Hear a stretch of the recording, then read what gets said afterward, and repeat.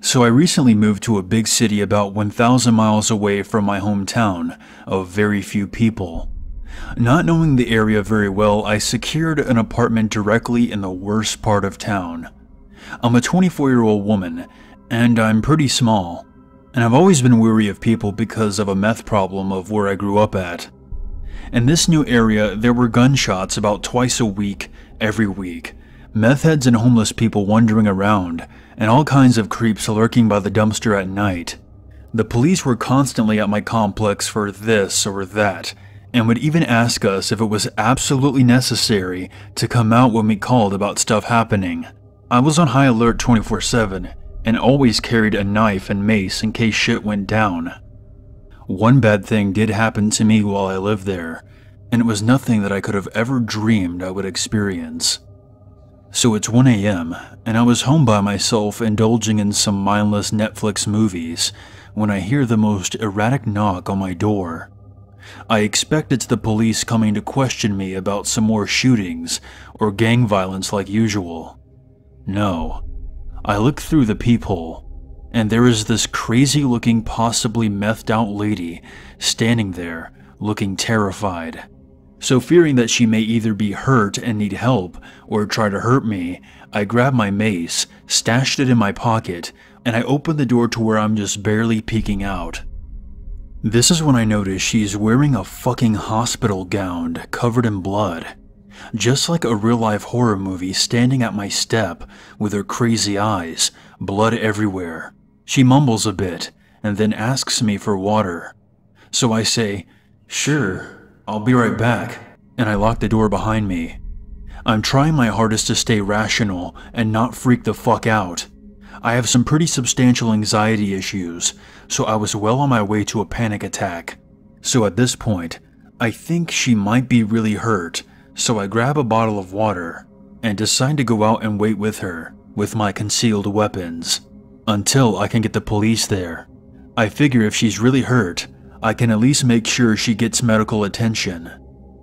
Well, she obviously noped the fuck out of there, because when I opened the door to look for her, I didn't see her anywhere.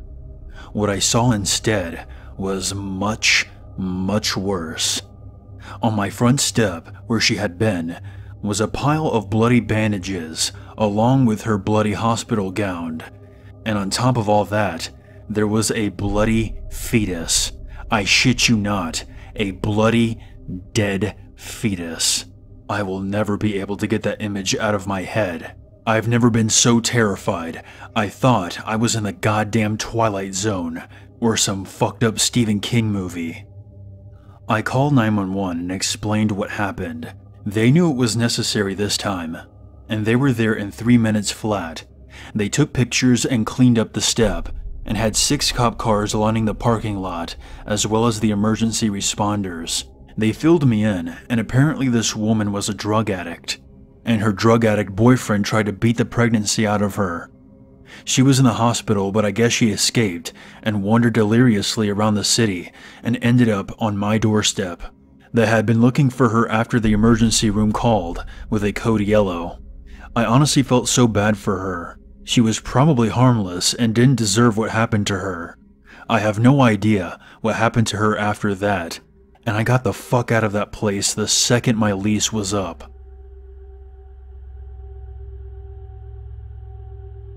I work in a fairly busy hospital downtown, in the NICU. I usually work at night, and I kid you not, this happened to me less than 5 minutes ago. I figured it would be good to get this down in writing before I forgot. It's also a way for me to have some sort of proof in case something comes of it.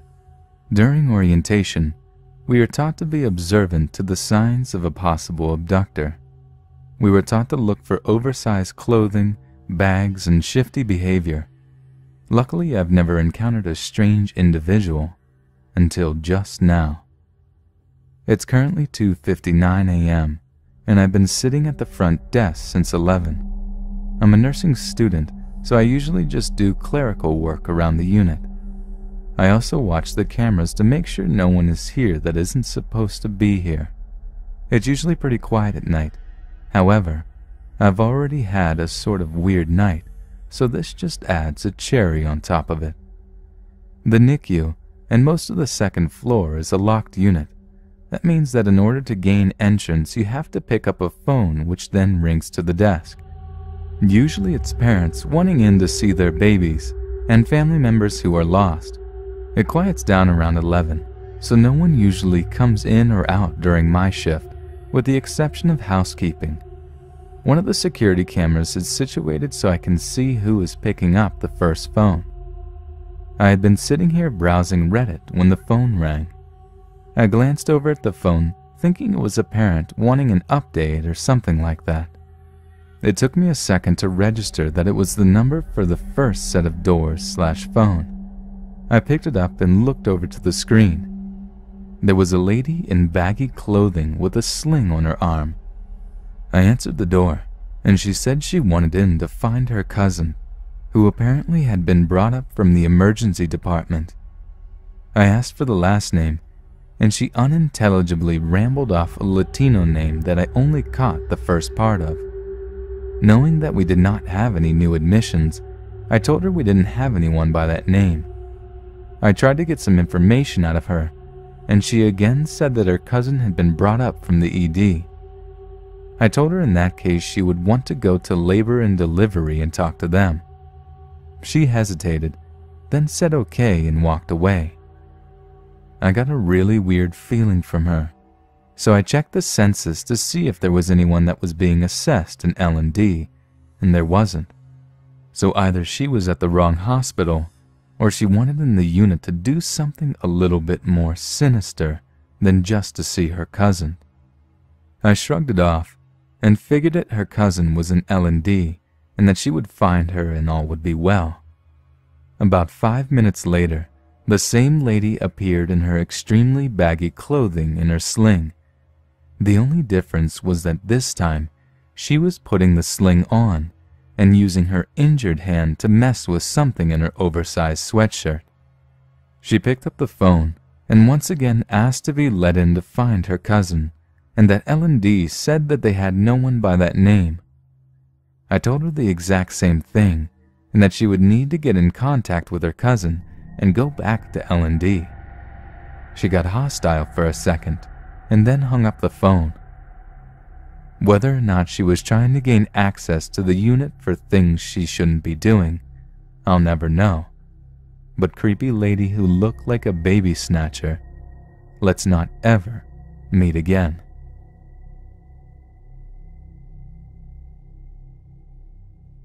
Despite a few creepy instances as a child, there has only been one time in my adult life that I have truly felt primal fear.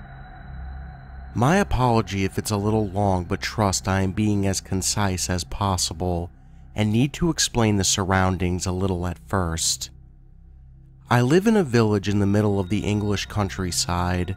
To paint an accurate picture of its size, it has a population of 4,000, but feels more like 1,000 due to its spread out nature and being surrounded on all sides by lots of fields, farms and woods that eventually connect into a pretty famous forest.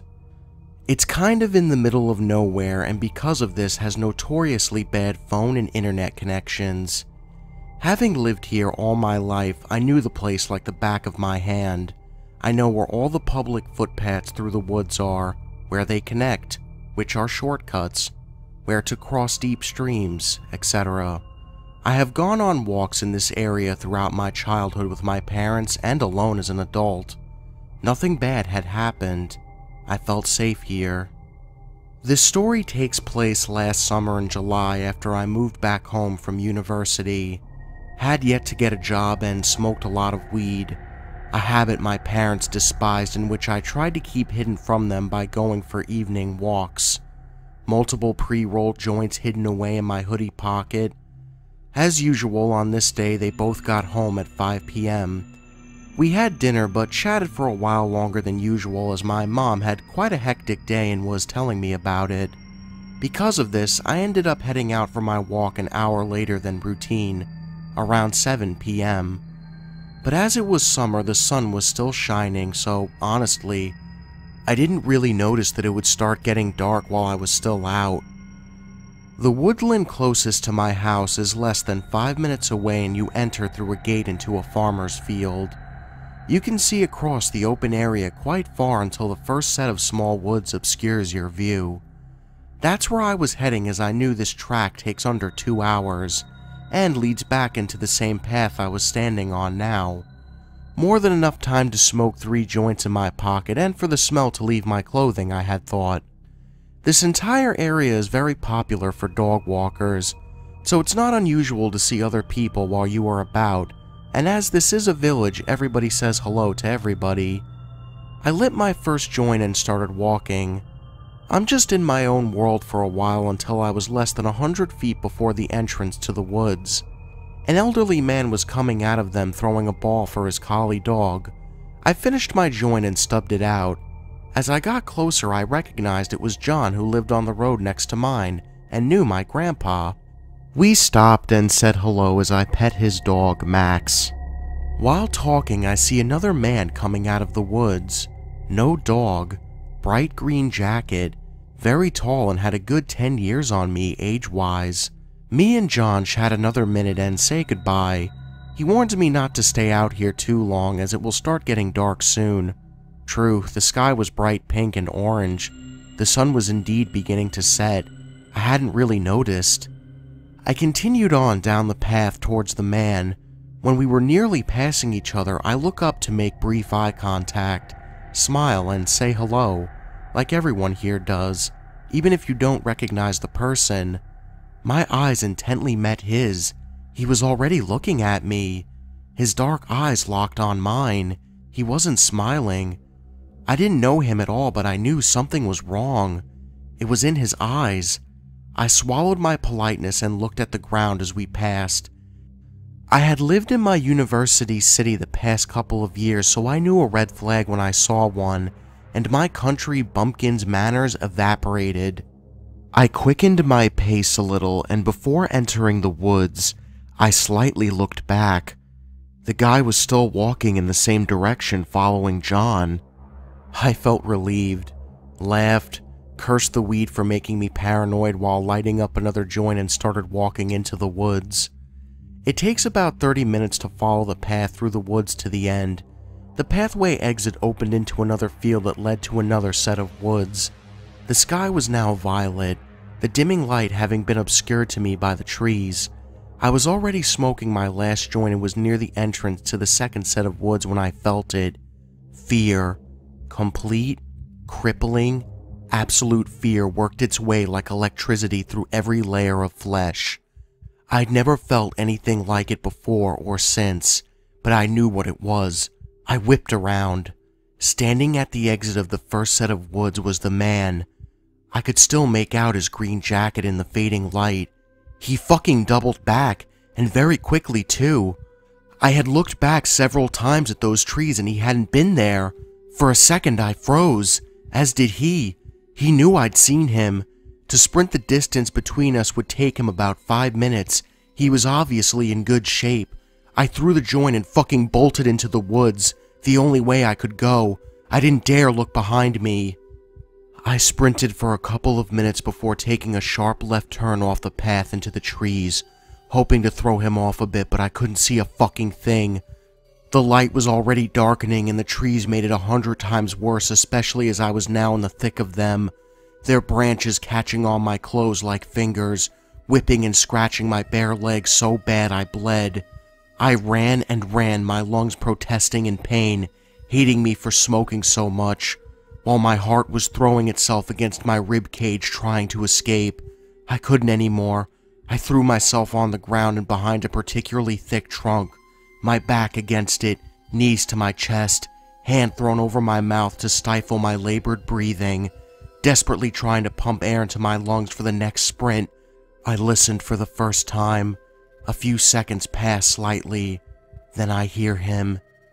Heavy footfalls snapping twigs behind me and about 20 feet to my left. I dare not look in case he sees me. I have my phone, but I know I have little chance of a signal being where I was, and knew he'd either hear me talking or see the light from the display. I'm not ashamed to say at this point I started to cry, the tears falling slightly down my cheeks. What the fuck? I hear a deep voice exclaim, "Where are you? I know you were here. I saw you." I have to clasp both hands across my mouth to stop my scream escaping. I could hear him moving around. I panic and find enough courage to slowly peek from behind the tree.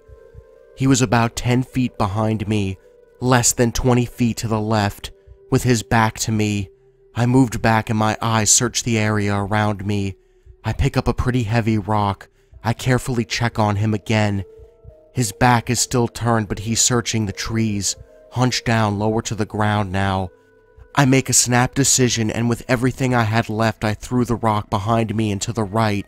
It clattered through the branches of trees and made one hell of a noise. I watched him immediately bolt in its direction, laughing.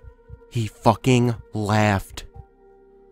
I paused a little, hearing his footsteps get quieter until I thought I wouldn't be so visible to him if I moved and threw myself forward. I ran, trying to put as much distance between us as possible, but I was also aware that I was getting further and further away from home. I knew there had to be a stream somewhere close. If I found the stream, I could follow it as it borders the land and ran parallel to some of the footpaths. I ran and ran until the trees finally cleared and I could just make out another field through them on the other side.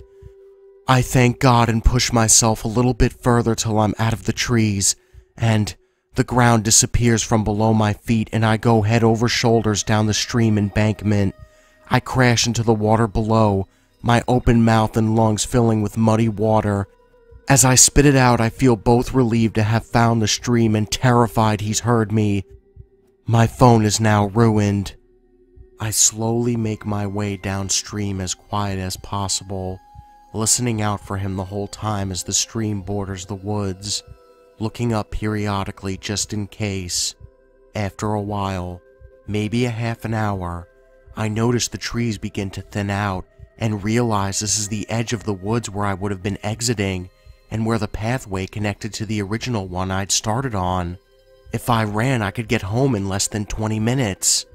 As quiet as I could, I dragged myself on my stomach back up the embankment army style, wanting to stay as low as possible. I peeked over the top. I could just make out the opening of the wood's exit path about 50 feet away. I sat and scanned the forest line for a couple of minutes, my eyes trying to make out movement despite it now being pitch black. Nothing. I couldn't hear anything either. I pushed myself up and sprinted as fast as I could across the field into the pathway. I knew the gate I'd entered through was in the adjoining field. It really wasn't far. I was so happy. "You fucking bitch!" came a screech from across the field. I swear my legs nearly gave out then and there. He had been waiting for me. I turned my head and saw him sprinting out of the woods at full speed. I screamed and pushed myself further, tears coating my face. All I could do is run. I crossed into the main field now and I could see the moonlight shining off the metal gate. My house was just 5 minutes away after that. I have never focused on anything as much as that gate. He was faster than me and getting closer, screaming at me the whole time about how he was going to slit my throat. I ran and ran, pushing myself up and over the gate and ran up the road. I dared look as I made the turning for my road. He was still fucking following me. I raced up my driveway and threw myself through the door, running into the living room, crying and screaming hysterically, pointing behind me towards the door. My dad ran outside while my mom grabbed a hold of me as I collapsed, shaking. As it turns out, my parents had already called the police. As I said, I was going out for an hour or so at 7 and it was now past 12 a.m. and I hadn't answered when they called my now broke phone. Very unlike me. We called the police again to explain. They came and gave a full statement. Both my parents and the police were horrified. Nothing like this happens here. There hasn't been a reported rape or murder in the last 100 years. But one look at me and it was obvious I was telling the truth. I was covered head to toe in cuts and bruises, soaking wet and covered in mud and blood. I won't go into how this experience changed me. It's depressing, but I will say the thing that scares me the most is that they never even had a suspect. Despite him following me so closely, he was gone by the time my dad ran outside. That guy is still out there, and who knows what he's really capable of.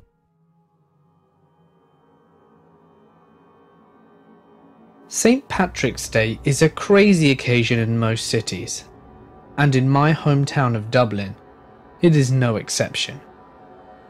Last week I found myself with a few days off on either side of our national holiday, and so decided to get away from the madness of the city and spend some time camping and hiking in the nearby mountains. On the eve of my trip, my buddy calls me to tell me that he is sick and would not be joining me on the adventure.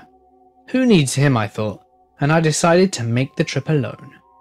The weather was beautiful, and I spent a very enjoyable St. Patrick's Day, hiking through the woods and mountains above Dublin, alongside a good number of smaller-minded folk.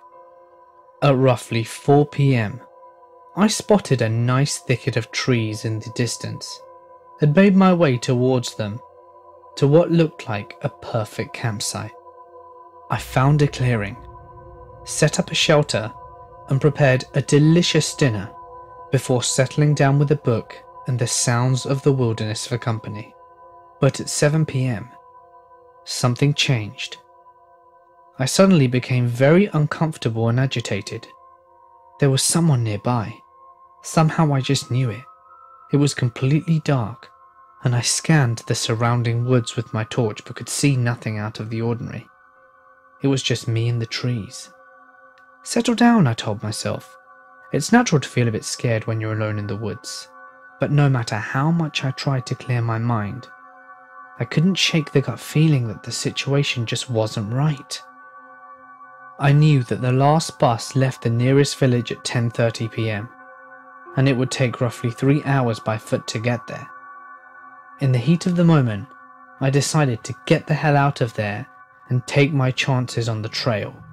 I packed my gear in record time and moved out, stumbling over fallen trees and thick foliage until I hit the trail. I was in a panic, but comforted by the well-trodden path.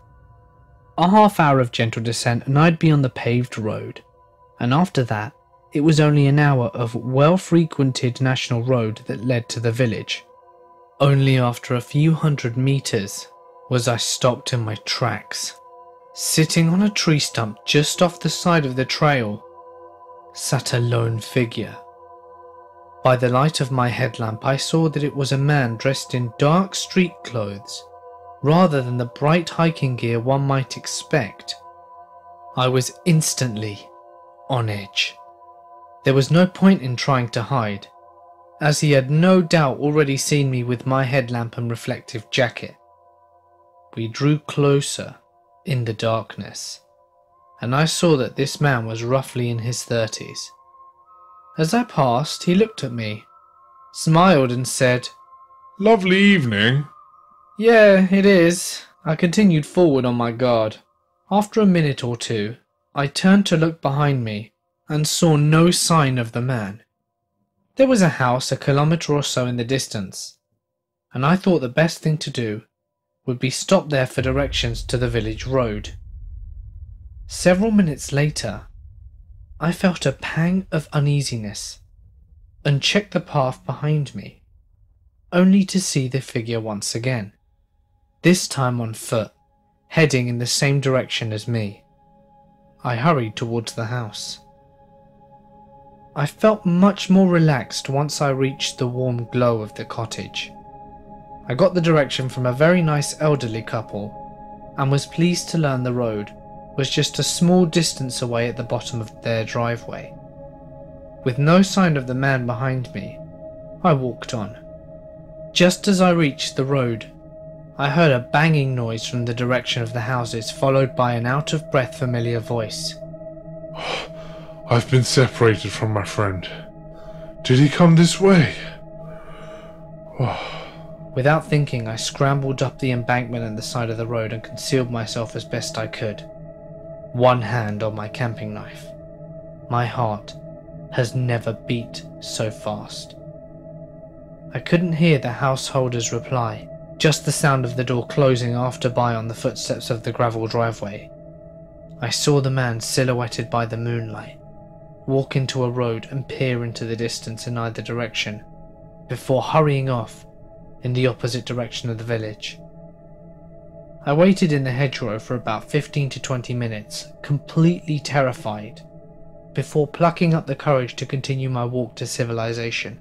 I trudged on for over an hour, before I heard the rumble of a car engine in the distance and saw its headlights approach. I stuck out my thumb, and to my surprise the driver stopped. I asked if he could give me a ride to the village and he said no problem. Once in the car, the driver, a friendly Polish man, asked if I was looking for my friend. Friend? No, I was out hiking alone and I just lost track of time. I lied, not wanting to admit that I got scared camping alone. Oh. I only asked because I was just flagged down by another younger man who told me he was looking for his friend and you fit his description perfectly. He seemed very agitated. In shock, I told the driver about my encounter with the mountain man and how he had headed in the opposite direction over an hour ago. Well, he must have turned around because he stopped me only a few hundred meters before the stop where I picked you up. 5 minutes later, I was back in the well-lit, very populated village. I made it in time for the bus, and within the hour was back in the Dublin city centre. I have no idea what was going on with that man, or what he intended to do if he caught up to me. I'm just glad that I followed my gut, and was lucky enough to make it home, with nothing more than an odd story. And a big thank you to Darius for the lift.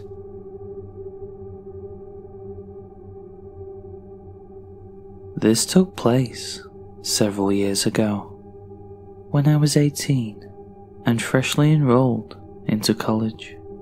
I am an Asian female and grew up in an extremely strict household.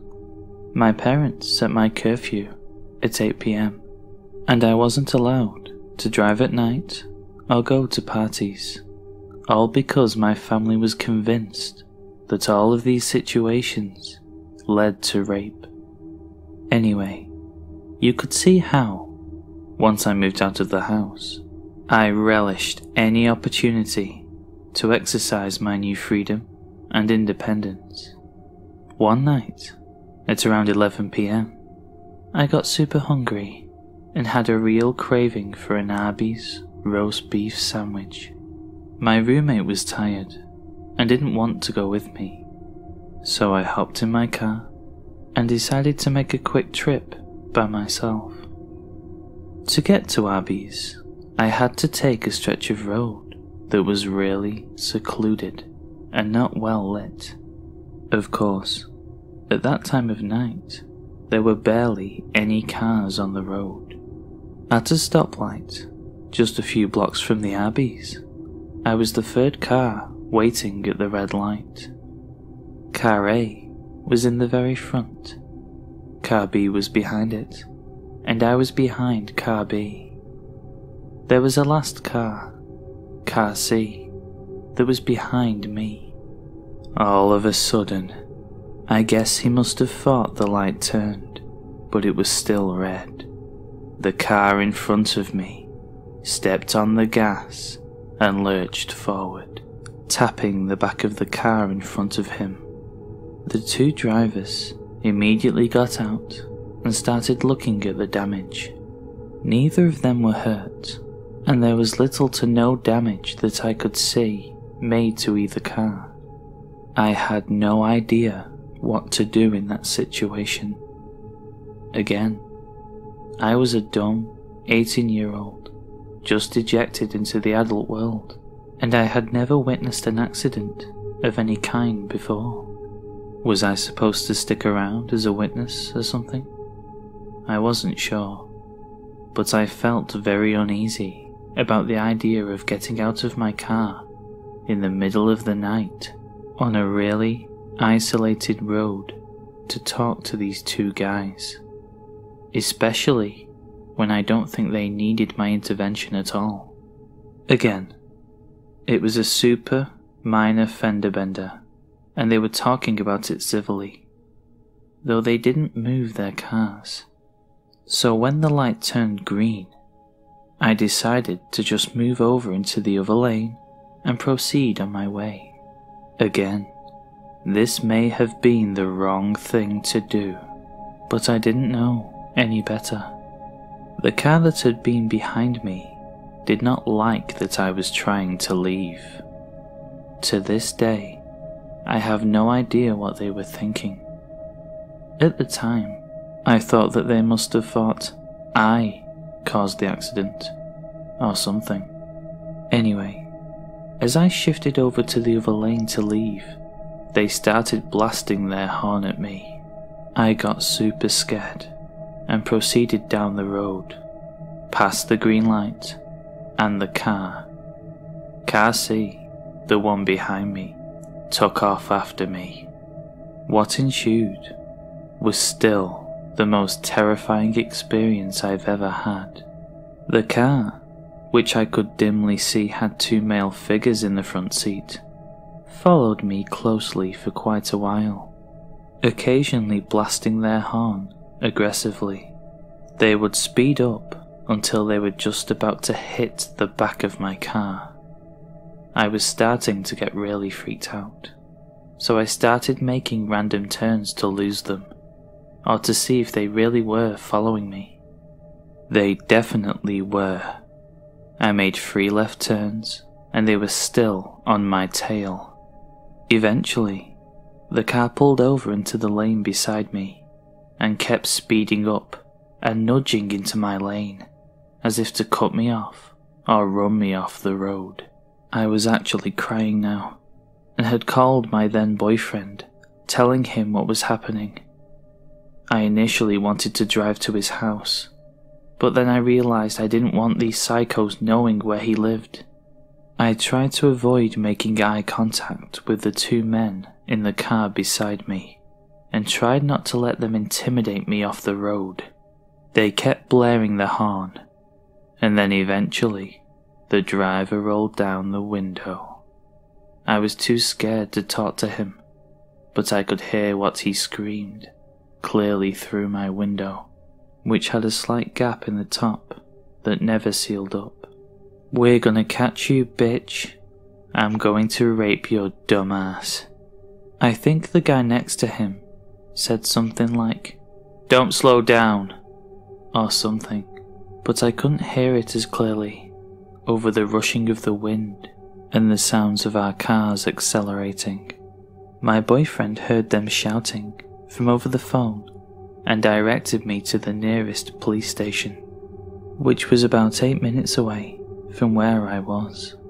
The 2 guys kept shouting things at me, but I don't know what else was said, because I was too busy blubbering to my boyfriend.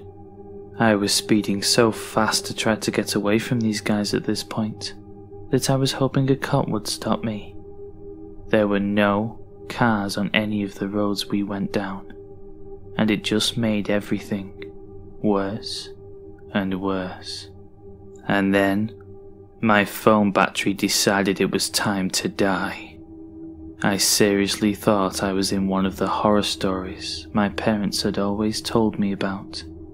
Eventually, I finally saw the police station my boyfriend had given me the directions to, and turned into the parking lot. The car followed me, and the passenger door actually opened before the car even stopped. But then I think they noticed where they were, and they drove out of there. Fast. I sat in my car, too terrified to get out, because I thought moving would provoke them into coming back. Literally, 60 seconds later, my boyfriend pulled into the parking lot, next to my car, and climbed out with a baseball bat. He held me for a little while, and then a cop who was pulling into the lot approached us and asked if everything was okay. It turns out that the car that tailed me fit the description of a car but had apparently scared a girl so badly that she had crashed her car into a tree, trying to get away from these guys. Neither she or I got a license plate though, and to this day, I don't know if they ever caught those guys. I don't know what kind of human being gets their kicks out of terrorizing female drivers, but whoever they were, fuck those guys. I hope someone, somewhere, managed to put a stop to them. So I recently started school again, and as part of my daily routine, I'm required to travel to Toronto Monday to Friday via train and subway lines. It's about a good 2 hours one way. So I usually pull out a good book, pop in my headphones, and relax to some light music. I, of course, being from out of town, have heard a lot of the horror stories that many people have experienced on public transportation. Naturally, I thought most of it was just over-exaggeration and tall tales. However, I was very quickly proven dead wrong. Rewind to about a week ago. I had just finished a very long, grueling day of school, 5 a.m. to 7 p.m., and I wanted nothing more than to just relax and get home as soon as possible. I took my usual bus route to the subway station and sat down on one of the seats directly next to an exit door. Now, a little context. I am facing forward, looking at the one seat ahead of me across the aisle of the subway car. This seat was occupied by a 20-something Asian lady who was playing some game on her phone and was paying absolutely no attention to anything going on around her.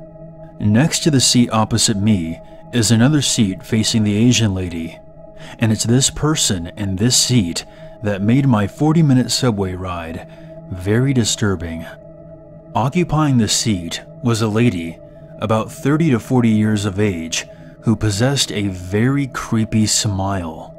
I say this because she never stopped smiling, and I mean she was smiling the entire subway ride. Anyways, the car pulled out of the station and we were on our way. For the first half of my trip, she would continuously be staring at this Asian girl, laughing and muttering to herself. She would also take her phone out of her purse and started taking pictures of this girl. How the Asian lady did not see this, I still have no clue. About halfway up the tracks, the Asian lady left the car, and this is where the attention was directed to me. She turned towards me and just smiled at me with a huge toothy grin. I knew deep down that if I made eye contact, I was going to be in for a bad time. So I just stared at a poster on the roof of the train for what felt like hours. Eventually, she got the hint that I was avoiding her gaze like the plague and went to plan B. She opened her purse and removed a tube of toothpaste. Colgate was written on the side, and proceeded to ingest roughly half of the tube. I damn near threw up then and there. Somehow, I held it together. My stop came, and I bolted from that car as fast as I could. I got to the escalator and glanced back, and guess who I see fast walking after me, arms at her side, still smiling. I was understandably shitting my pants, terrified by this point. I ran out of that station right to the bus, just as it was pulling out of the station. I took one final look, and there she was, standing on the platform, head cocked to the side, laughing and waving goodbye. So that's the story of how I lost 5 pounds of sweat and ran faster than Usain Bolt.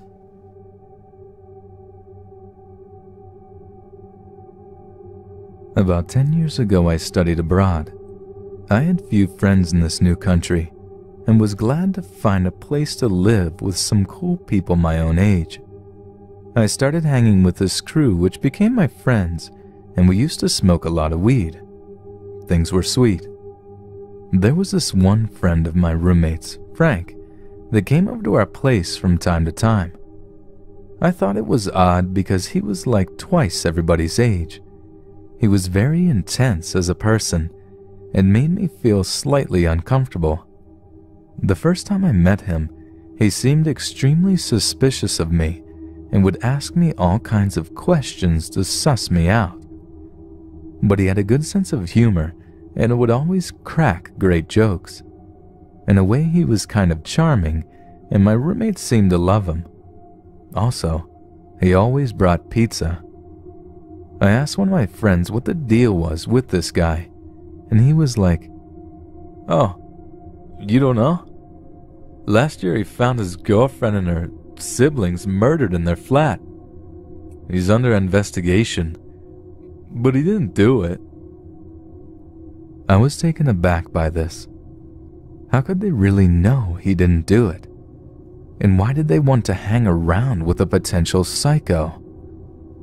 I gave it the benefit of the doubt, but I certainly saw Frank in a new light now. Time went on, and Frank came by our place almost daily. He was very clever and sly, manipulative. I got to know more about his background. He used to be in a gang when he was my age. He had been in prison for most of the time in between then and now for violence. This didn't help me in trusting him. I couldn't believe how naive my roommates were to trust this man. Then police went out and declared him a suspect. By now, this had become the biggest investigation ever in that particular area. He was interrogated, but released for lack of evidence. Back home at our place, he would sit and talk about how he was a victim of a conspiracy, and all of my friends would nod and believe him. I felt crazy for being the only one who didn't believe it. He must have sensed it, because he took me outside and asked me if I believed him one time. I said, yeah, sure I did, because by now I was starting to get really afraid of him. I asked him about the murders, where he told me his version of the events, where, according to him, he found the bodies.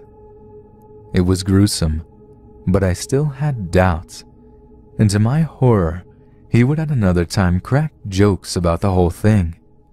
Who in their right mind would joke about that? In my mind, only a complete psychopath. I started researching what a psychopath actually is and learned that this guy fit every classical definition. I freaked out because I couldn't figure out what he really wanted from us. I started getting paranoid and started believing that he actually planned on killing me and my roommates. I couldn't tell this to my roommates because they were fully blinded by this guy's charades and trusted him. At one point I started sleeping with a knife in my bed. That's how scared I was that he was going to come and murder us like he murdered those poor souls.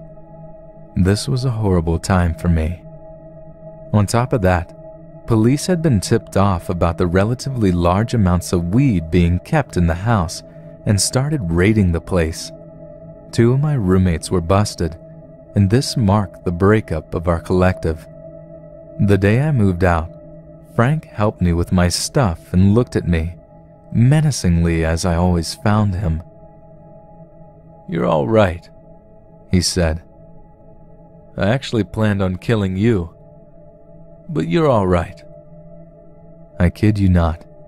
He told me this. The others would laugh it off as a joke, but I saw it very differently. I was glad to leave after hanging out with this murderer on and off for 1.5 years. Frank would be arrested shortly later, starting a huge trial that lasted several years. I found some new friends and got back to some normality in my life. That's when I realized how fucked up the whole situation was. I had been isolated with all of this and had no one else to go to. A year later, I was back in my home country and followed the trial. All the craziness that surfaced about this man during the trial would convince me that I was probably right all along. He was proper mental and was convicted to 4 life sentences. He will never be a free man again.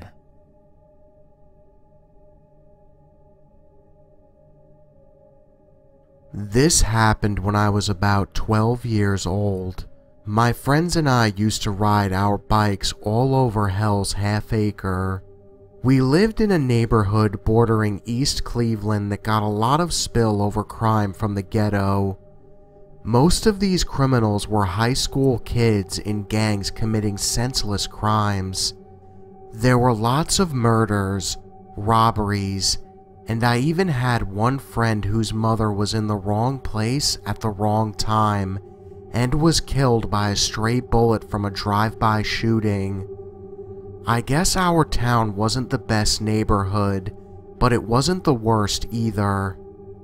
So I had saved up my money from birthdays and holidays. I saved up enough to buy a new mountain bike. It was pretty badass, although I believe it was only like $200, but it was the first thing I have ever saved my money for and bought for myself. Naturally, I wanted to take it in the woods to rip some trails, but being in an urban environment, all we had nearby were some small patches of woods. A few years prior to this, I ran away from home. I got lost for like 4 hours before stopping at a gas station and calling my dad to come pick me up. The reason I got lost is because I went behind the local post office and went through a pretty big wooded lot, the biggest I had seen in the area, and when I came out, I didn't recognize anything. So anyways, I called up my friend who also had a mountain bike and told him about the wood lot. We decided to go rip the trails.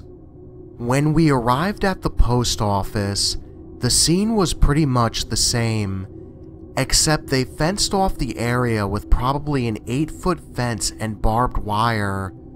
Not the looping razor wire that is impossible to climb that you see in prisons and military compounds. Just regular barbed wire. Luckily, there was a small cut in the fence that we could sneak through with the bikes without having to climb over the barbed wire. Our urban exploration had brought us over many barbed wire fences, so we were accustomed to getting over them, but never with our bikes.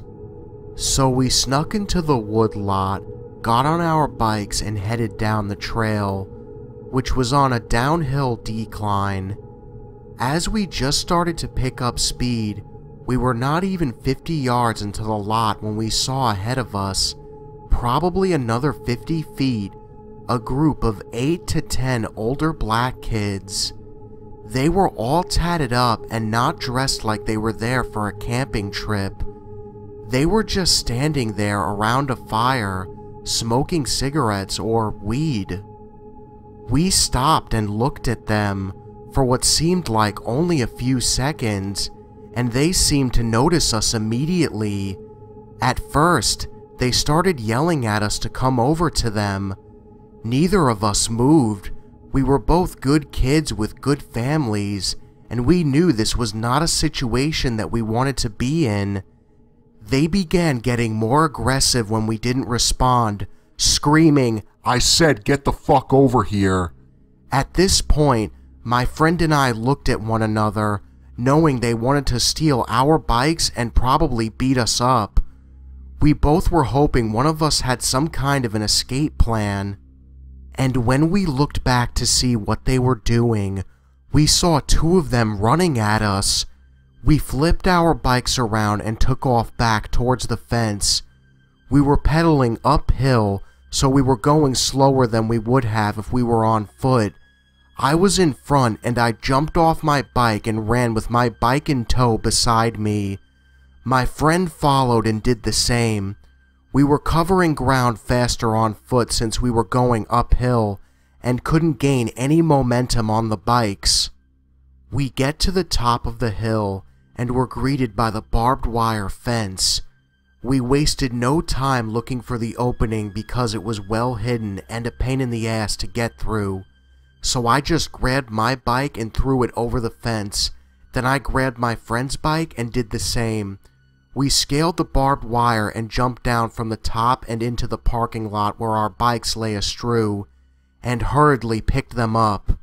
Scaling the barbed wire had bought us some time, because the two guys behind us were holding the fence open for each other and one guy got his shirt snagged.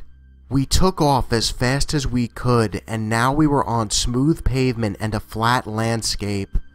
There's no way we were getting caught by someone on foot. We sped off a mile or so down the road and stopped at the gas station, scared shitless and gasping for air. We looked back and saw nobody. We had escaped, or so we thought. As we sat there in the parking lot of the gas station recapping what had just taken place, we were getting ready to ride away when our worst nightmare unfolded. An old body-style Grand Marquis pulled up, and in it were the guys from the woods. My relief of having escaped faded as the car pulled in and one of the guys jumped out.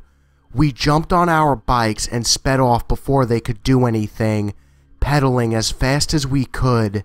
They got in the car and followed us through the neighborhood as we were cutting through backyards and running for our lives. We eventually found our way into the backyard of someone's house, a couple of blocks down from my house that lived on a corner, and had a large wooden private fence which we hid behind. We could still see through the small cracks between the wooden planks and had a view of the street from two different angles. We saw the car pass twice, then nothing, but we didn't want to risk coming out yet. What if they were waiting up the street? What if they were waiting down the street? We didn't know what to do. Then the luckiest thing happened. The guy whose yard we were hiding in called the police. We saw the flashing lights through the fence and panicked. We thought we were going to be arrested, but the cops weren't concerned with what we were doing as much as they were concerned about who we were hiding from. We told them the story, and they gave us a ride back to our houses. It was over. The cops never did find who those guys were or what they wanted. I could only imagine that they wanted our bikes or they just wanted to beat us up for fun. Or maybe both. I moved out of that area about 3 years later, and my friend I was with stayed. He's currently serving jail time for gang-related crimes. 14 years later, as a 26-year-old, 6 foot, 225-pound guy, I still have frequent nightmares, at least once a month, where I am on foot or on a bike running through my old neighborhood while being chased by gangsters who want to kill me. This was probably the most terrifying experience of my life.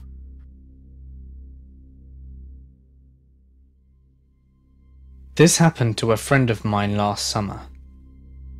About 20 students, including myself from my university, did a study abroad program in France last summer.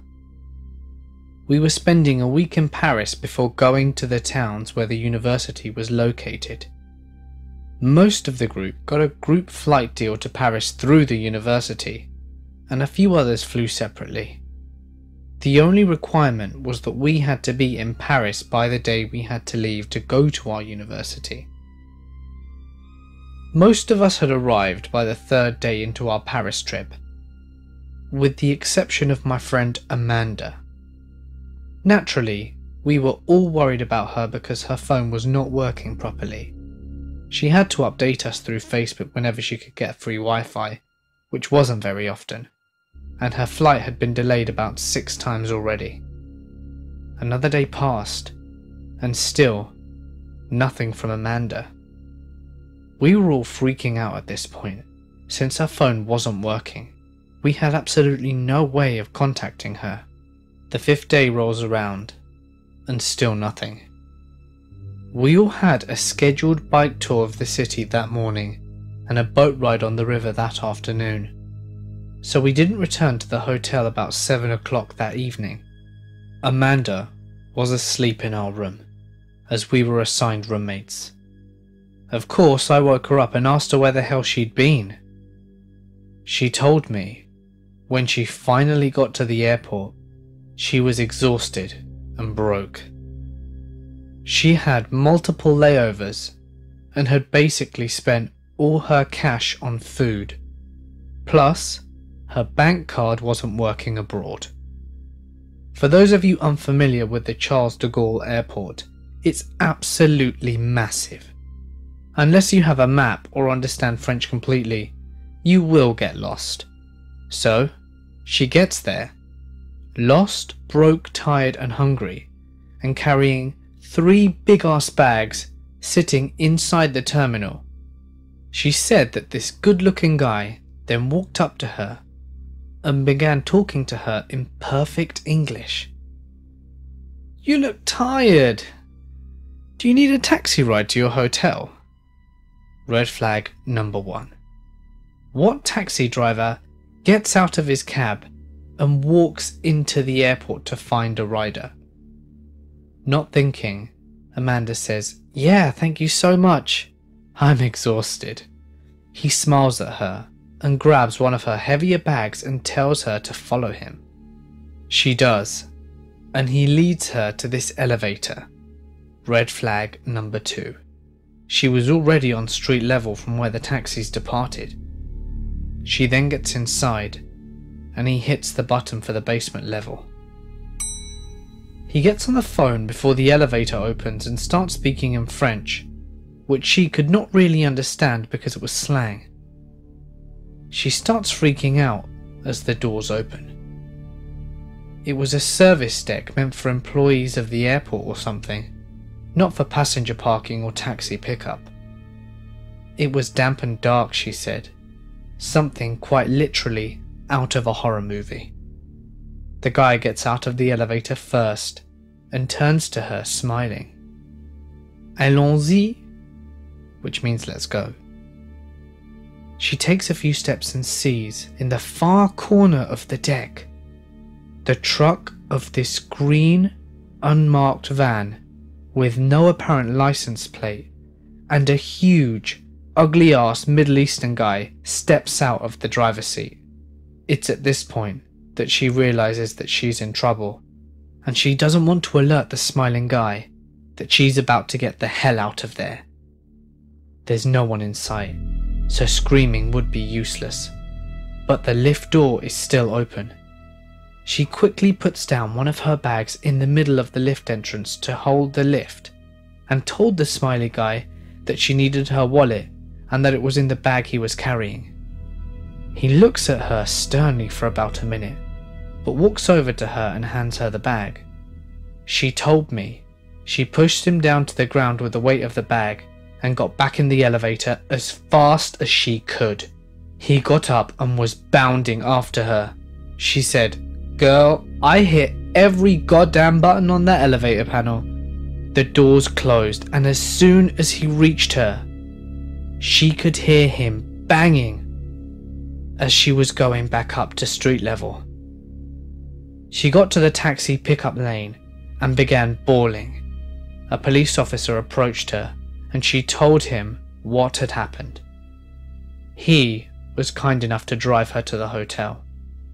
On the way to the hotel, he informed her that the men were likely linked to a sex trafficking ring that were approaching young women inside the airport who had tags on their luggage indicating that they had come from the USA, as they assumed that American women were more trusting. I was a sophomore at Boston University at the time this happened, so the year was either 2012 or 2013. I was living on campus on a small street named Bay State Road.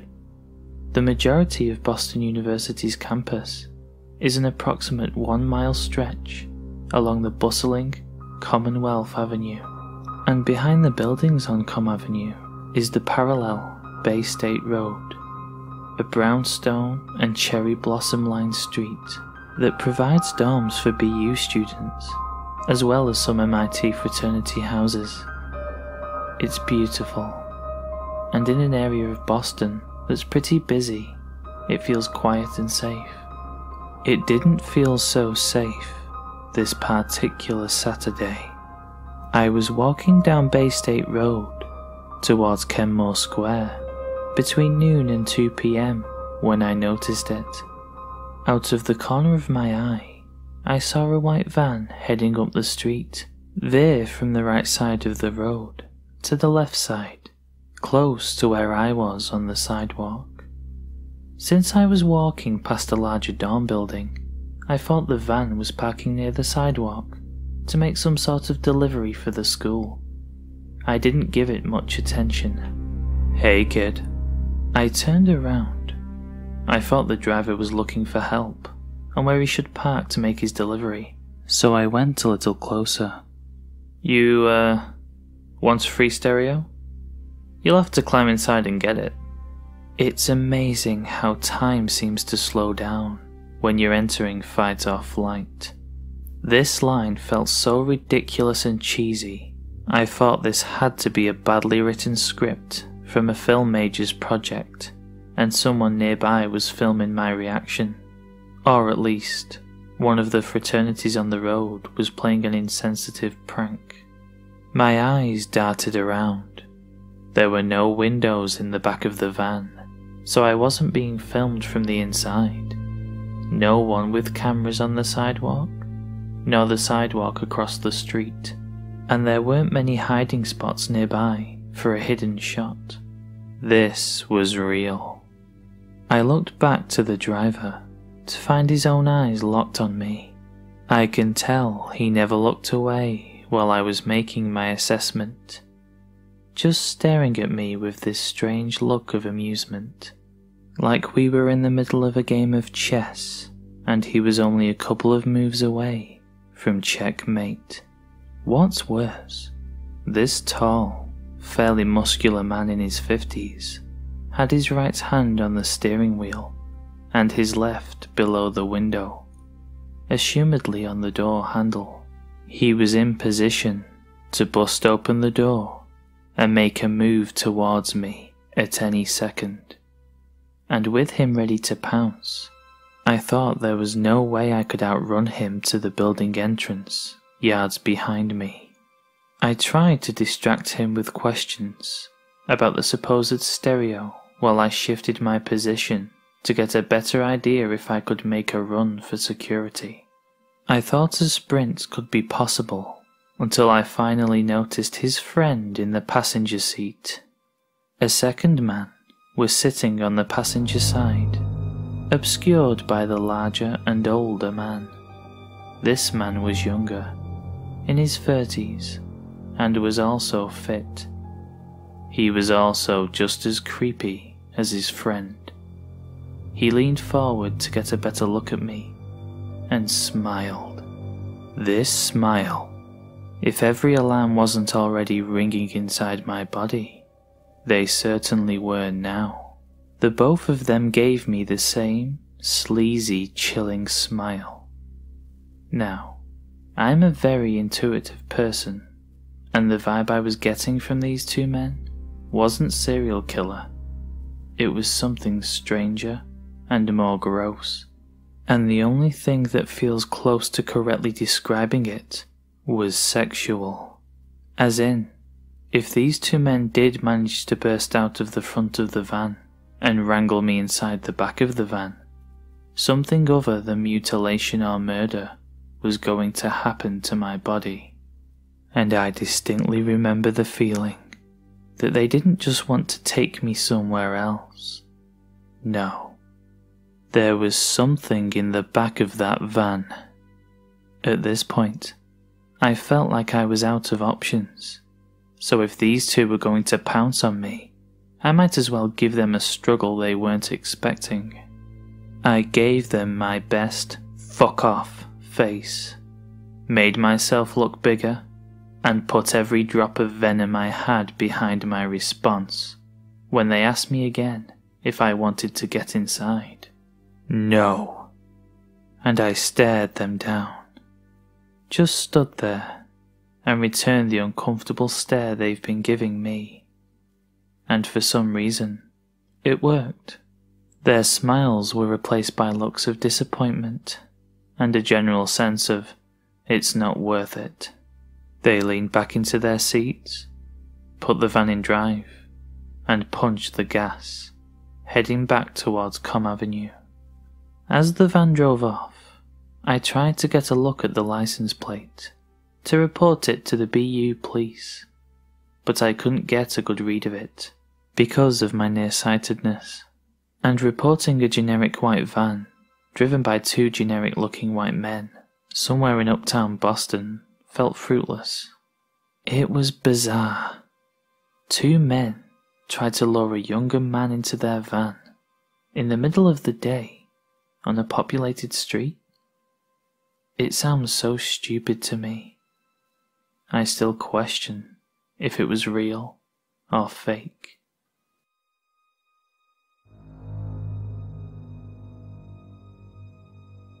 So this story happened back when I was in 5th grade in 2005, when I lived in western Montana.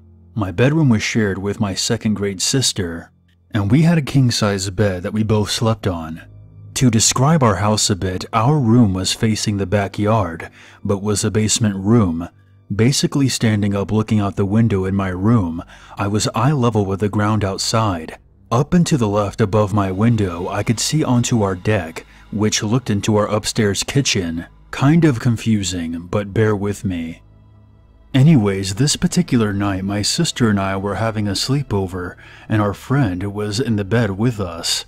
When we were falling asleep around 1 a.m., our friend woke us up to show us that a deer was on our deck. We looked out, and we all saw a deer on the deck.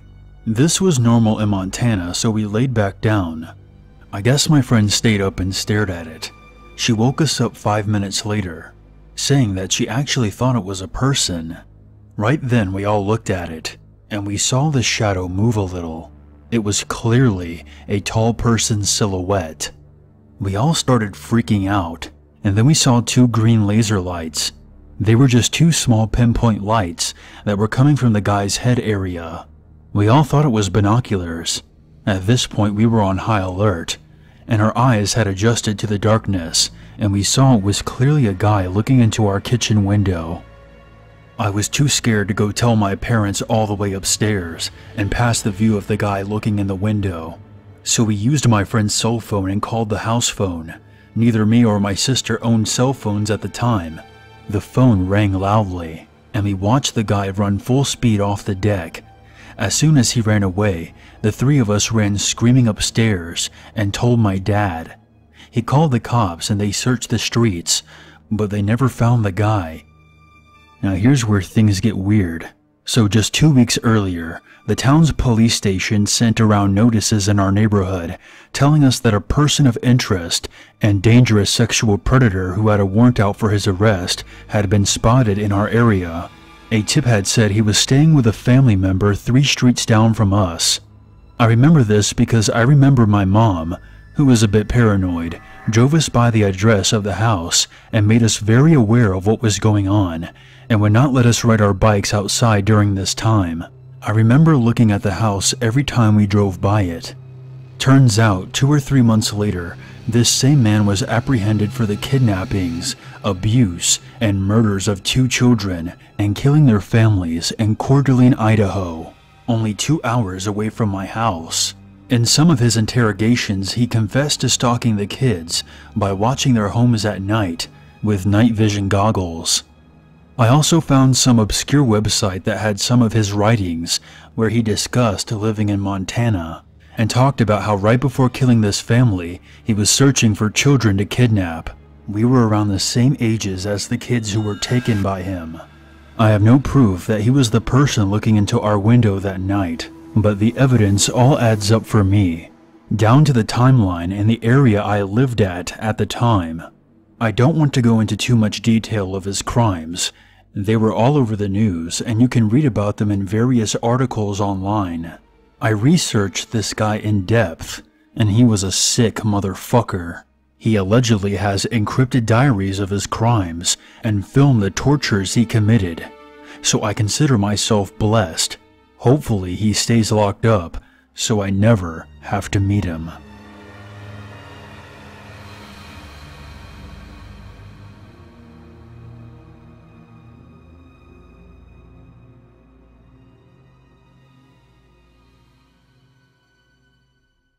there's always a reason to be afraid.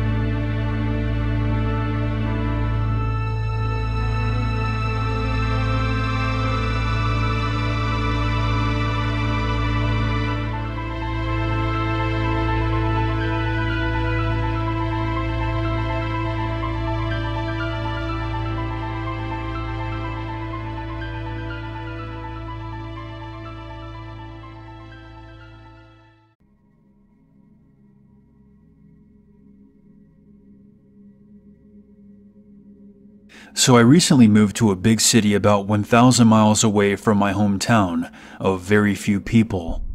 Not knowing the area very well, I secured an apartment directly in the worst part of town. I'm a 24-year-old woman, and I'm pretty small, and I've always been wary of people because of a meth problem of where I grew up at. In this new area, there were gunshots about twice a week, every week, meth heads and homeless people wandering around, and all kinds of creeps lurking by the dumpster at night. The police were constantly at my complex for this or that, and would even ask us if it was absolutely necessary to come out when we called about stuff happening. I was on high alert 24/7, and always carried a knife and mace in case shit went down. One bad thing did happen to me while I lived there, and it was nothing that I could have ever dreamed I would experience. So it's 1 a.m., and I was home by myself indulging in some mindless Netflix movies when I hear the most erratic knock on my door. I expect it's the police coming to question me about some more shootings or gang violence like usual.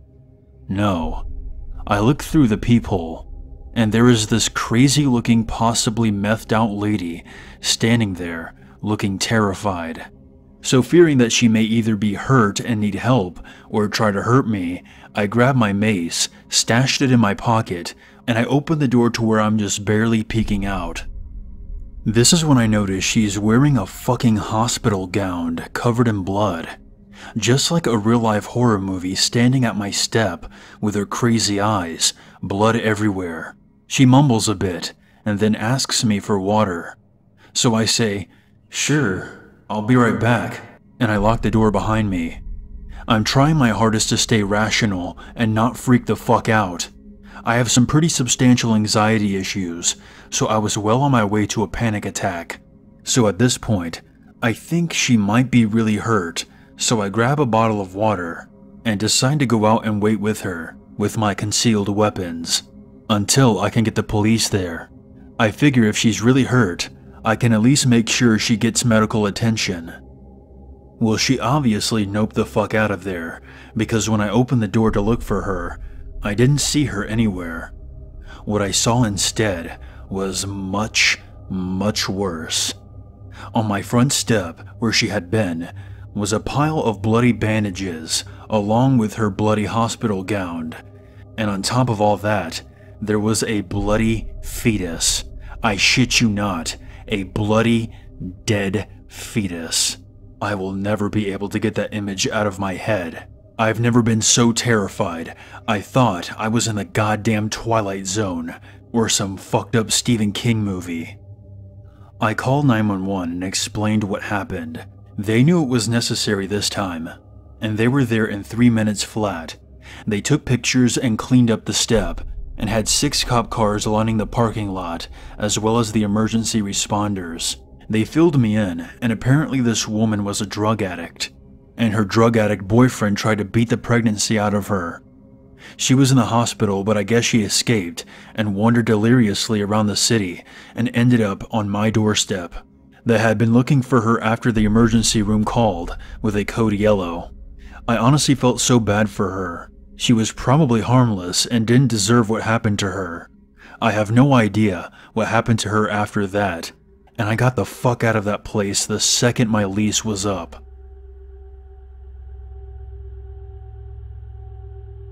I work in a fairly busy hospital downtown, in the NICU. I usually work at night, and I kid you not, this happened to me less than 5 minutes ago. I figured it would be good to get this down in writing before I forgot. It's also a way for me to have some sort of proof in case something comes of it. During orientation, we are taught to be observant to the signs of a possible abductor. We were taught to look for oversized clothing, bags, and shifty behavior. Luckily, I've never encountered a strange individual until just now. It's currently 2:59 a.m., and I've been sitting at the front desk since 11. I'm a nursing student, so I usually just do clerical work around the unit.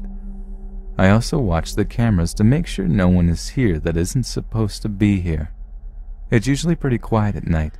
However, I've already had a sort of weird night, so this just adds a cherry on top of it.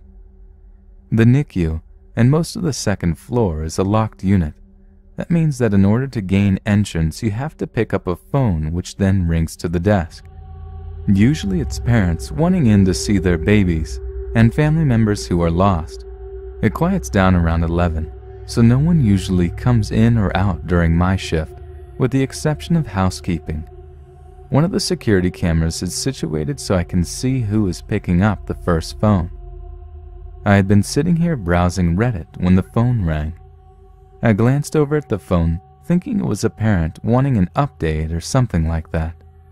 It took me a second to register that it was the number for the first set of doors/phone. I picked it up and looked over to the screen. There was a lady in baggy clothing with a sling on her arm. I answered the door, and she said she wanted in to find her cousin, who apparently... I swear my legs nearly gave out then and there. He had been waiting for me. I turned my head and saw him sprinting out of the woods at full speed. I screamed and pushed myself further, tears coating my face. All I could do is run. I crossed into the main field now, and I could see the moonlight shining off the metal gate. My house was just 5 minutes away after that. I have never focused on anything as much as that gate. He was faster than me and getting closer, screaming at me the whole time about how he was going to slit my throat. I ran and ran, pushing myself up and over the gate and ran up the road. I dared look as I made the turning for my road.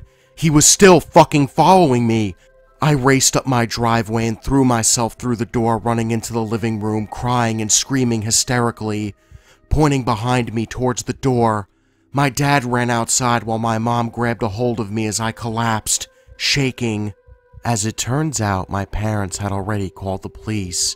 As I said, I was going out for an hour or so at 7, and it was now past 12 a.m., and I hadn't answered when they called my now broke phone. Very unlike me. We called the police again to explain. They came and gave a full statement.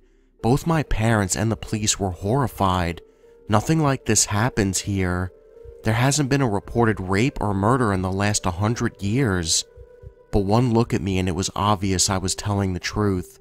I was covered head to toe in cuts and bruises, soaking wet and covered in mud and blood. I won't go into how this experience changed me. It's depressing, but I will say the thing that scares me the most is that they never even had a suspect. Despite him following me so closely, he was gone by the time my dad ran outside. That guy is still out there, and who knows what he's really capable of.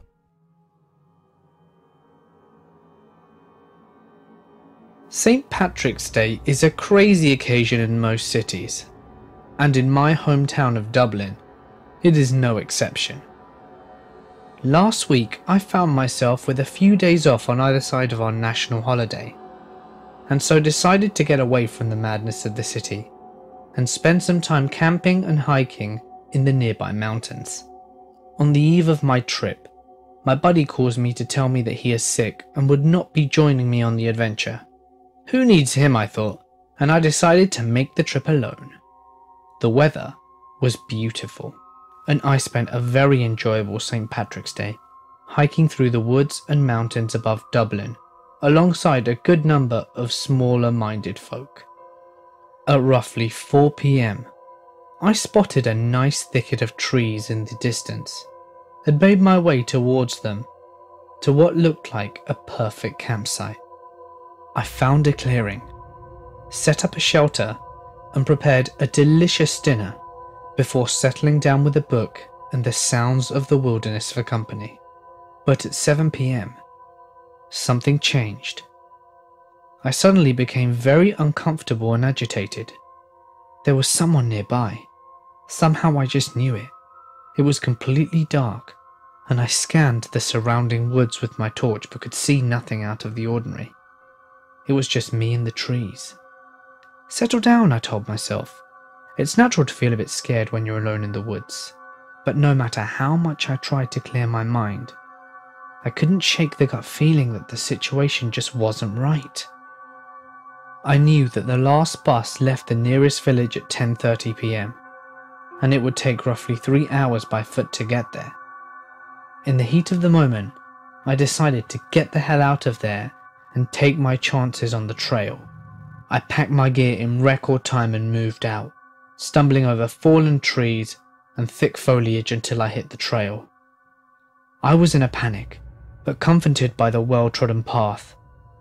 A half-hour of gentle descent and I'd be on the paved road, and after that, it was only an hour of well-frequented national road that led to the village. Only after a few hundred meters was I stopped in my tracks. Sitting on a tree stump just off the side of the trail sat a lone figure. By the light of my headlamp, I saw that it was a man dressed in dark street clothes, rather than the bright hiking gear one might expect. I was instantly on edge. There was no point in trying to hide, as he had no doubt already seen me with my headlamp and reflective jacket. We drew closer in the darkness, and I saw that this man was roughly in his 30s.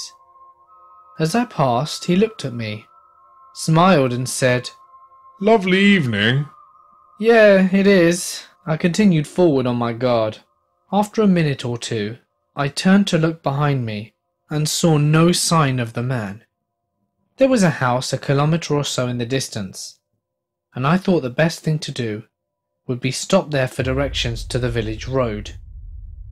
Several minutes later, I felt a pang of uneasiness and checked the path behind me, only to see the figure once again, this time on foot, heading in the same direction as me. I hurried towards the house. I felt much more relaxed once I reached the warm glow of the cottage. I got the direction from a very nice elderly couple and was pleased to learn the road was just a small distance away at the bottom of their driveway. With no sign of the man behind me, I walked on. Just as I reached the road, I heard a banging noise from the direction of the houses, followed by an out-of-breath familiar voice. I've been separated from my friend. Did he come this way? Without thinking, I scrambled up the embankment and the side of the road and concealed myself as best I could, one hand on my camping knife. My heart has never beat so fast. I couldn't hear the householder's reply, just the sound of the door closing after by on the footsteps of the gravel driveway. I saw the man silhouetted by the moonlight walk into a road and peer into the distance in either direction, before hurrying off in the opposite direction of the village. I waited in the hedgerow for about 15 to 20 minutes, completely terrified, before plucking up the courage to continue my walk to civilization. I trudged on for over an hour, before I heard the rumble of a car engine in the distance and saw its headlights approach. I stuck up my thumb, and to my surprise the driver stopped. I asked if he could give me a ride to the village and he said no problem. Once in the car, the driver, a friendly Polish man, asked if I was looking for my friend. Friend? No. I was out hiking alone and I just lost track of time. I lied, not wanting to admit that I got scared camping alone. Oh. I only asked because I was just flagged down by another younger man who told me he was looking for his friend and you fit his description perfectly. He seemed very agitated. In shock, I told the driver about my encounter with the mountain man, and how he had headed in the opposite direction over an hour ago. Well, he must have turned around, because he stopped me only a few hundred meters before the stop where I picked you up. 5 minutes later, I was back in the well-lit, very populated village. I made it in time for the bus, and within the hour was back in the Dublin city centre. I have no idea what was going on with that man, or what he intended to do if he caught up to me. I'm just glad that I followed my gut, and was lucky enough to make it home, with nothing more than an odd story. And a big thank you to Darius for the lift.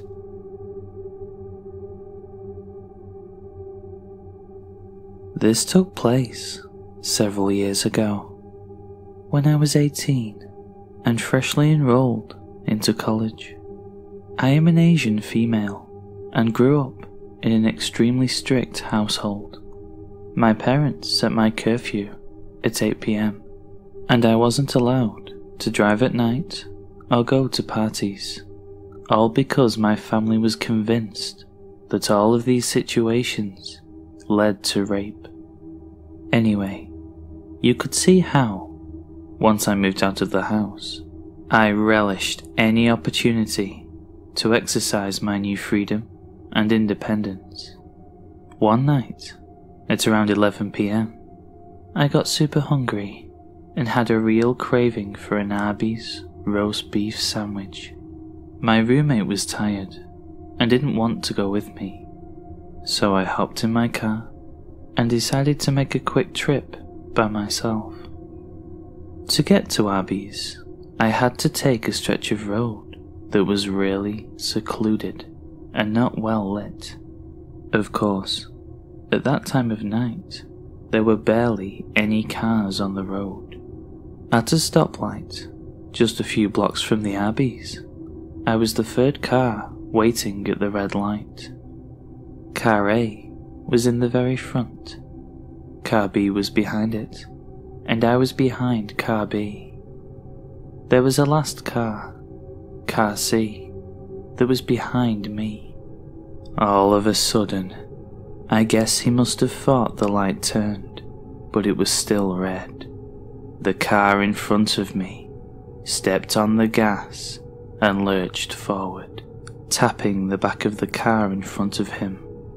The two drivers immediately got out and started looking at the damage. Neither of them were hurt, and there was little to no damage that I could see made to either car. I had no idea what to do in that situation. Again, I was a dumb 18-year-old, just ejected into the adult world, and I had never witnessed an accident of any kind before. Was I supposed to stick around as a witness or something? I wasn't sure, but I felt very uneasy about the idea of getting out of my car in the middle of the night on a really isolated road to talk to these two guys, especially when I don't think they needed my intervention at all. Again, it was a super minor fender bender, and they were talking about it civilly, though they didn't move their cars. So when the light turned green, I decided to just move over into the other lane and proceed on my way. Again, this may have been the wrong thing to do. A red flag when I saw one, and my country bumpkin's manners evaporated. I quickened my pace a little, and before entering the woods, I slightly looked back. The guy was still walking in the same direction following John. I felt relieved, laughed, cursed the weed for making me paranoid while lighting up another joint and started walking into the woods. It takes about 30 minutes to follow the path through the woods to the end. The pathway exit opened into another field that led to another set of woods. The sky was now violet, the dimming light having been obscured to me by the trees. I was already smoking my last joint and was near the entrance to the second set of woods when I felt it. Fear. Complete, crippling, Absolute fear worked its way like electricity through every layer of flesh. I'd never felt anything like it before or since, but I knew what it was. I whipped around. Standing at the exit of the first set of woods was the man. I could still make out his green jacket in the fading light. He fucking doubled back, and very quickly too. I had looked back several times at those trees and he hadn't been there. For a second I froze, as did he. He knew I'd seen him. To sprint the distance between us would take him about 5 minutes. He was obviously in good shape. I threw the joint and fucking bolted into the woods, the only way I could go. I didn't dare look behind me. I sprinted for a couple of minutes before taking a sharp left turn off the path into the trees, hoping to throw him off a bit, but I couldn't see a fucking thing. The light was already darkening and the trees made it 100 times worse, especially as I was now in the thick of them, their branches catching on my clothes like fingers, whipping and scratching my bare legs so bad I bled. I ran and ran, my lungs protesting in pain, hating me for smoking so much, while my heart was throwing itself against my rib cage trying to escape. I couldn't anymore. I threw myself on the ground and behind a particularly thick trunk, my back against it, knees to my chest, hand thrown over my mouth to stifle my labored breathing, desperately trying to pump air into my lungs for the next sprint. I listened for the first time. A few seconds pass slightly, then I hear him. Heavy footfalls snapping twigs behind me and about 20 feet to my left. I dare not look in case he sees me. I have my phone, but I know I have little chance of a signal being where I was, and knew he'd either hear me talking or see the light from the display. I'm not ashamed to say at this point I started to cry, the tears falling slightly down my cheeks. What the fuck? I hear a deep voice exclaim, "Where are you? I know you were here. I saw you."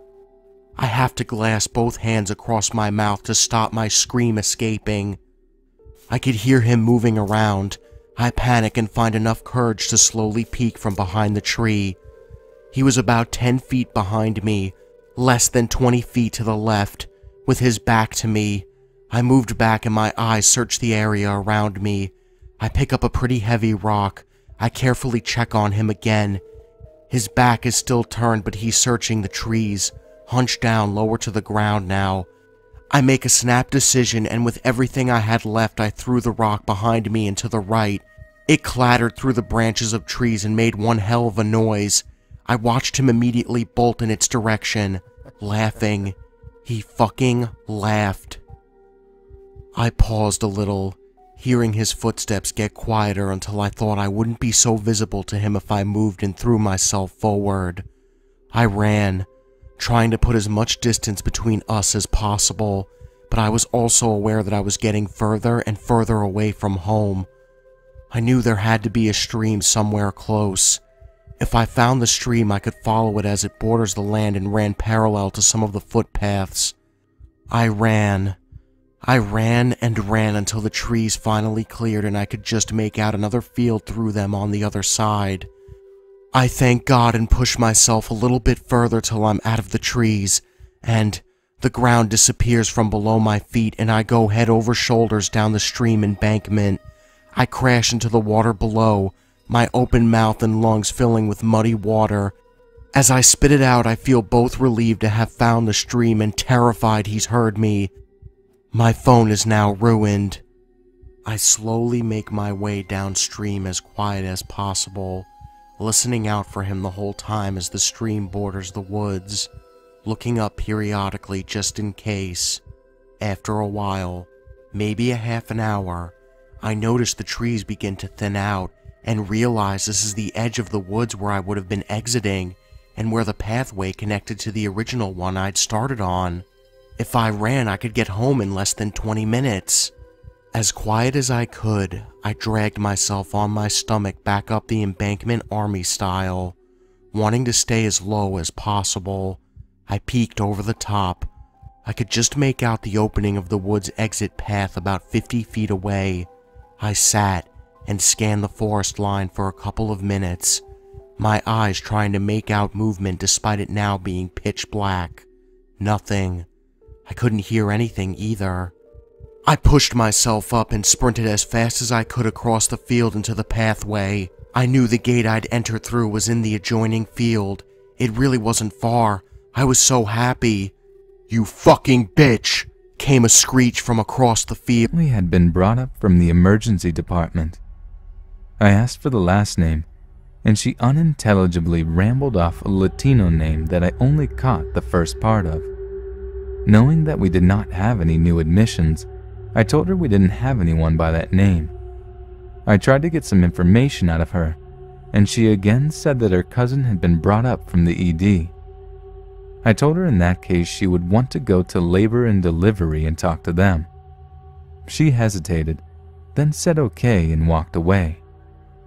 I got a really weird feeling from her, so I checked the census to see if there was anyone that was being assessed in L&D, and there wasn't.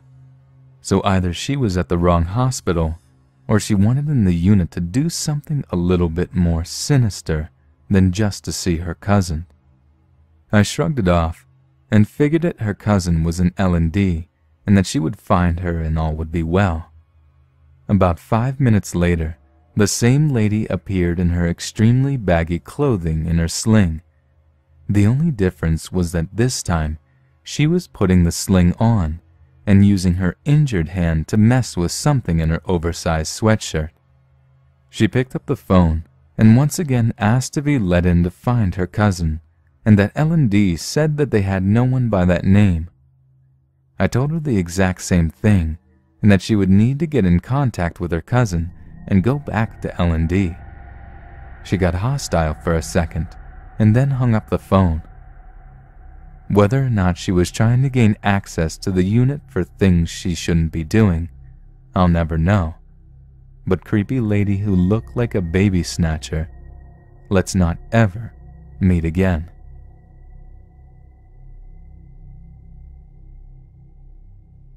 Despite a few creepy instances as a child, there has only been one time in my adult life that I have truly felt primal fear.